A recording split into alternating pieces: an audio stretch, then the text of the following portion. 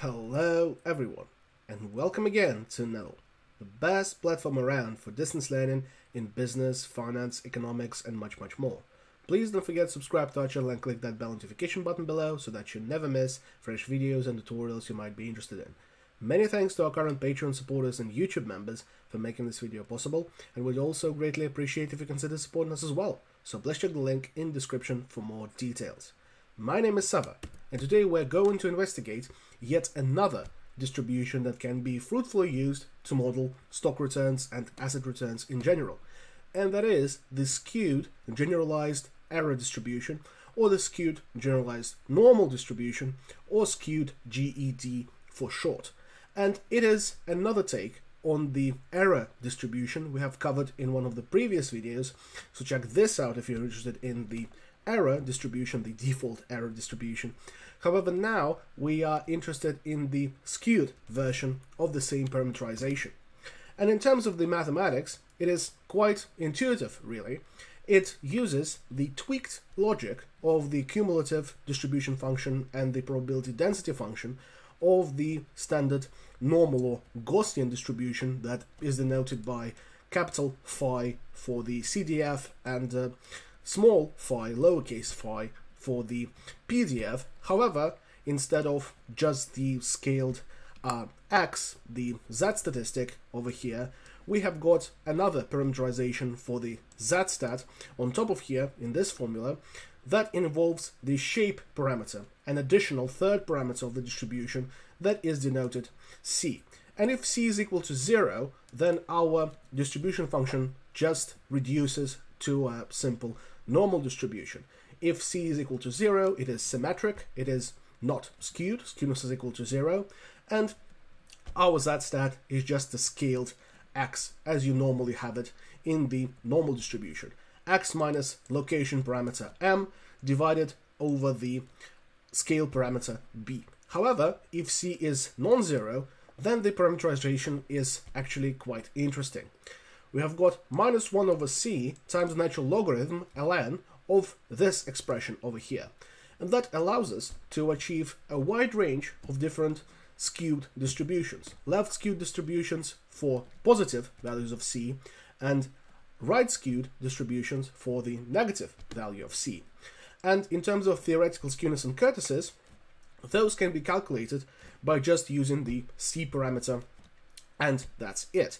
The skewness depends on the sign of our c parameter and this expression over here that involves just taking the exponent of squared shape parameter c, and the kurtosis parameter here has a similar take on the shape parameter c. So skewness and kurtosis, the shape of the distribution, depends only on the shape parameter, which is quite intuitive. And if we plug in 0 into both of those, we might be able to verify immediately that our skewness and kurtosis for c equals 0 are going to be zeros, which verifies the fact that for c equals 0, we have got just the regular normal distribution.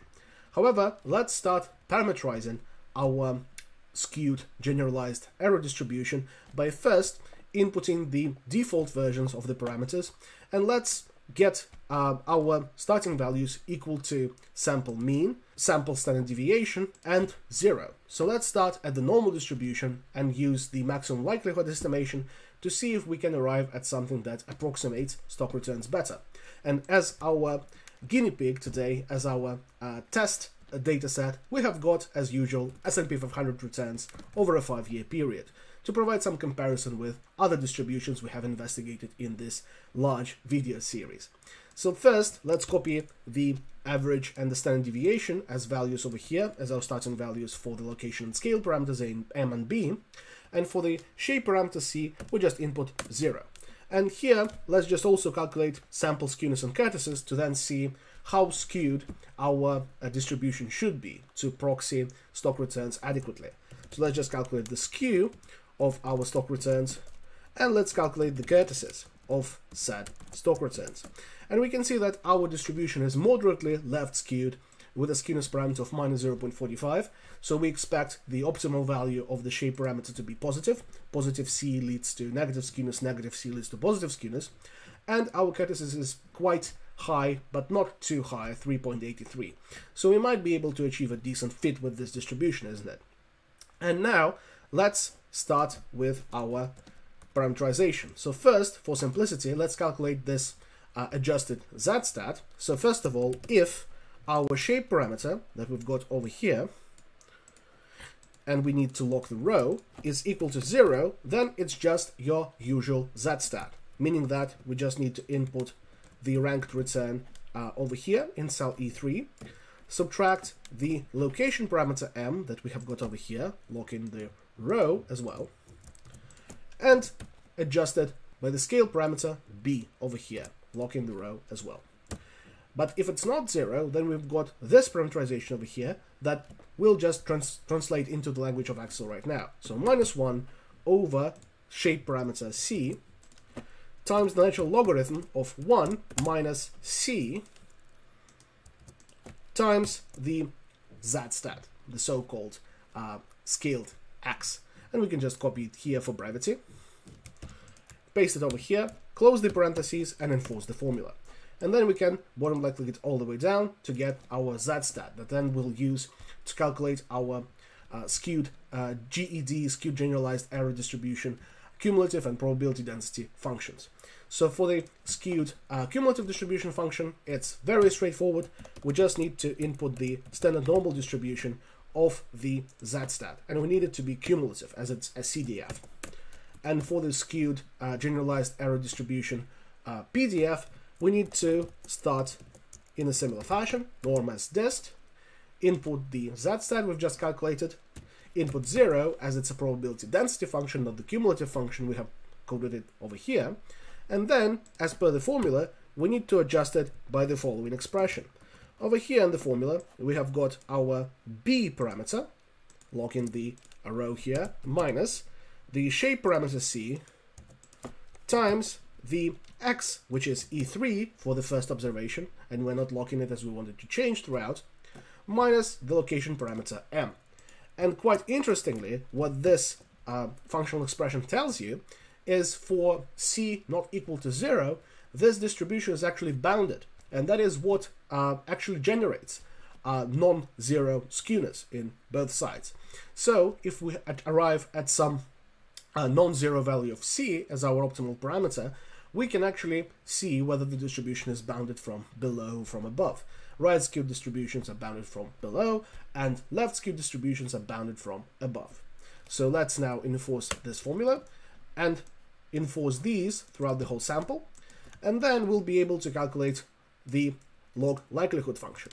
And this log likelihood function just sums the logarithms of probability density functions in column J, and to ease the convergence of the algorithm to the optimal values, we use the if error function. So if some value returns an error, so a probability density function of 0 or a negative value, then we just return -1000, so the algorithm knows we don't want it to venture there. And now let's go to data solver and specify our task. We need our objective function in cell C1272, which is our log likelihood over here, to be maximized by changing the variable cells with parameter values for location, scale, and shape parameters, so those 3 cells. We can use gradient descent for this particular task, and we don't need to tick this box. We can allow some of our parameter values, namely location and shape, to be negative, so we untick that. And we can be certain that convergence will be achieved simply because we have enabled smooth convergence by using the if error function in the log likelihood function.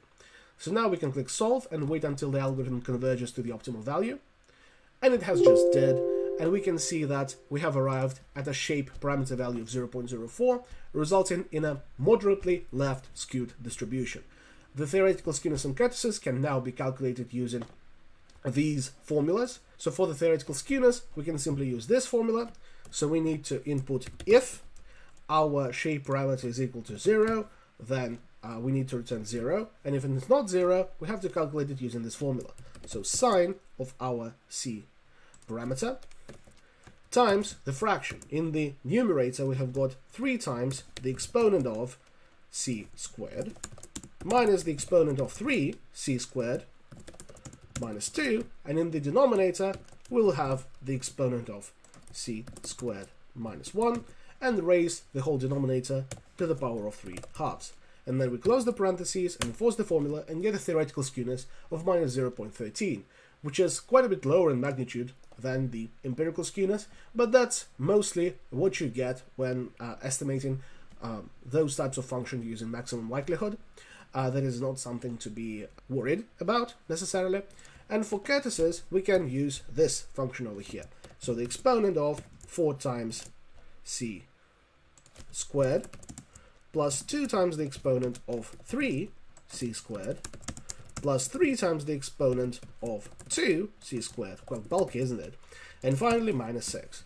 And we have a quite low value of theoretical skewness at 0.03. And that means that our distribution function, the source of its skewness, cannot be necessarily explained that well by this particular parameterization, and you would rather use other generalized distribution families, such as, for example, asymmetric Laplace or asymmetric generalizations of power law functions. And those are either videos we have already got on our channel or those that I will seek to record in the future. But that's all there is for the skew GED parameterization and its application in Excel. Please leave a like on this video if you found it helpful. In the comments below, I'll make you to see any further suggestions on videos you would like me to record. And please don't forget to subscribe to our channel or consider supporting us on Patreon. Thank you very much, and stay tuned.